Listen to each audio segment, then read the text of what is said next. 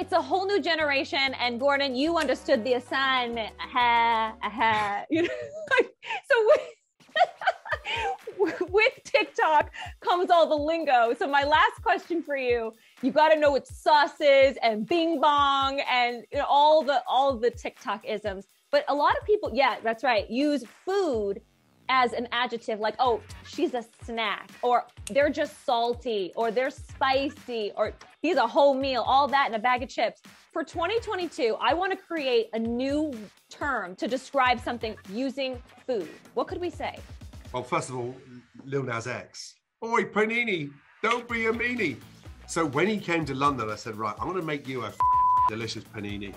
In fact, he said, can you teach me how to do a panini? Food's everywhere. Yeah, you're too hot. I'm gonna have to put you on ice. You know, something. There you go. Let me think. Let me put it out to my 30 million followers and see what they come up with. The idea is to cook in the basement, not set it on fire, yes?